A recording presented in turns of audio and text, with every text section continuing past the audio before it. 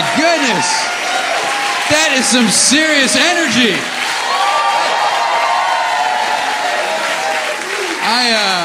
Wow, seriously, if I could bottle that, I could quit taking amphetamines. I think that would be, no. I'm kidding, I would never stop that. But I'm glad you have energy. I need it this week so bad because I'm exhausted. I haven't been sleeping this week because they just started renovating my apartment building, which has been a nightmare because they have these guys coming in doing construction 8 o'clock every morning. Now, I'm a comedian, so 8 a.m. Comic Standard Time is like, what, 5 a.m. your time? So all week, I haven't needed an alarm clock, a wake-up call. Every day, like it or not, I've been waking up to this.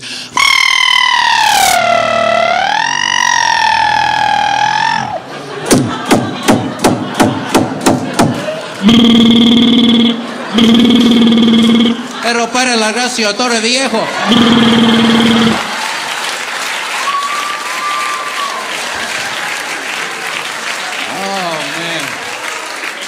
Four seizures I had from that this week. Not to mention, when they were doing the construction, they accidentally drilled into the cable line. They knocked the cable out for my whole building. See, you don't realize what hard it is not having cable in today's day and age. It's everything now, right? It's the phone, it's the internet, it's the good channels. Like Access TV. Shameless plug, there we go. But seriously, going a whole week in my place without cable, I feel like I'm one horse and buggy away from being legally Amish. But I find it interesting how people have very different noise tolerances for stuff, usually based on where they're from. Like New York City people have a very high noise tolerance. My buddy was teasing me when I was complaining about the construction. He lives in the city. He's in Manhattan, but he's uptown, like way uptown, like near Vermont. And so, ooh, you guys are taking geography. That's great. So he lives on the second floor of one of those buildings like we have in the city where it's right in front of where they got the elevated subway tracks going by. And I'm like, how do people live there? Like, I'm whining to you about construction in my place for what, 5-6 days? His place, we're talking like every 5-6 minutes. You know, you can't even, you got an 8-train barrel in front of your place. You can't even have a conversation. It's like, hey dude, what's up? Not much, man. It's funny though. I just got back from the...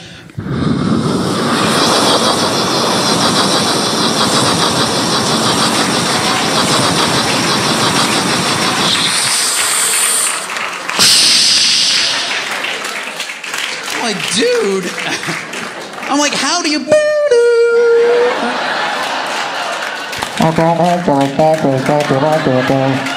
Seriously, can we fix that? 2014, we got robots on Mars, we're cloning sheep. Can we fix the PA on the subway is all I'm saying. No, seriously, we need to get our technological priorities together in our country. We're always building new stuff. Let's fix the old stuff first. How is it possible? 45 years ago, actually this summer, we just had the anniversary. 45 years ago, we had the technology. Back then, we were putting dudes up on the moon. Now think about this for a moment. The moon is 250,000 miles away and in the middle of outer space.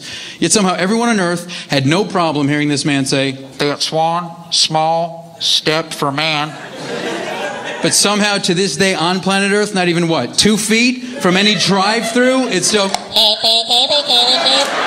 that one possible? Anybody?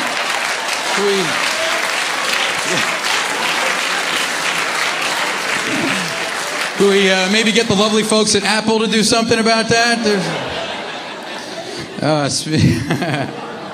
Speaking of which, yeah, you know what we really need to do, fix technology-wise, are the cell phones. Those have been out a while. They need to work now, don't you think?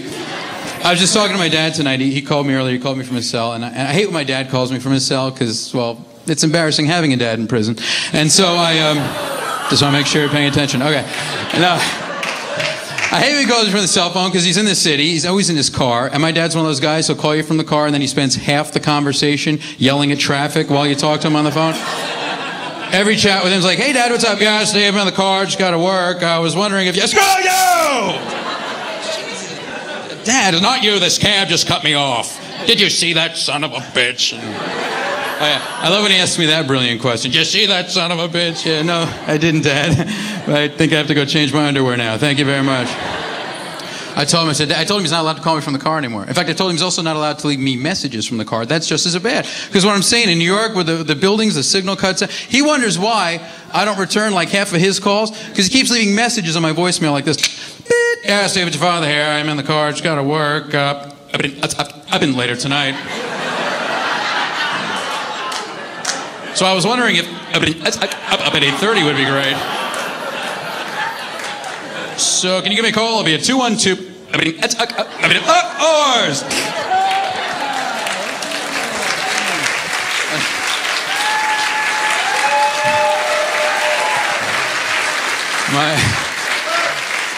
My dad's a character. My dad. The reason my dad talks that way is, well, he doesn't talk that way. That'd be weird. Like, hey, Stephen, and later, that'd be creepy.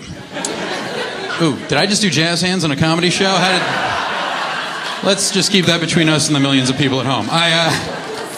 No, the reason my dad talks that way, my dad's a newscaster, so he's got that really deep, loud, authoritative broadcaster voice, which on TV is great, but in public, unnecessary. And the worst is when you're a little kid and you're growing up and you get in trouble and you got to get yelled at or scolded by someone who talks like that. It puts the fear of God into you. Oh yeah, especially with my dad, who, by the way, was like king of the scolders. I had one of these dads, I think half the time he was inventing stuff to scold us about, because some of it didn't even make sense. He actually once said this to me, he goes, hey, knock it off. You know, when I was your age, I was a lot older than you.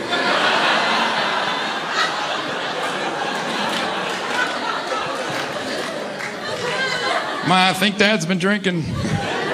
But the worst, though, is if ever I was so bad that my mom would have to go and, like, call him up at work. You know when moms finally are fed up? They've had, that's it, I'm calling your father.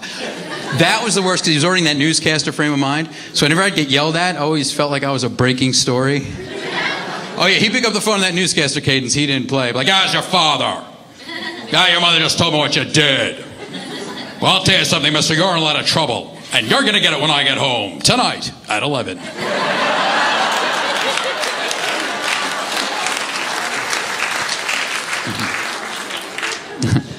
My mom is funny too with the messages. Her problem is the opposite. My mom will call you up. You know, if somebody has a story to tell you, they'll call you up on your machine and they'll say, hey dude, I got a funny story, but call me back, and then you call them back and they tell you the story. My mom just leaves the entire story on the answering machine. And it's not even important stuff. It's like where she went shopping that day, medical updates from distant family members I hadn't even seen since I'm 8, you know. So I basically got a brand new phone number just for my parents to leave me their crazy messages. And I have a good old-fashioned answering machine to go with it, with the button. So now when I'm home and they call and I listen to their messages like this. Hi, sweetie, it's your mother. Remember me? I'm the woman who gave birth to you. It's been 3 days and I would like to know that you're still alive. Look at me, I'm sitting here and I am reading through the obituary column. And I am not seeing your name anyplace. So I'm expecting a call. Love you. Yeah, see, with your father here. I'm in the car. Your mother's calling. Up where you are. So, oars. Hi, sweetie. Guess who? I love Guess Who. Like I have no idea whose voice. Sweetie, it's Mom. Where are you? Wait, lunch next weekend. Because it's your sister's birthday. And everyone's coming over, and we're shopping yesterday, and I bought the most beautiful 30% off. I couldn't believe it. And the woman with him, because Aunt Sylvia's stool sample came back from the lab. I don't know, the doc. When I was 9.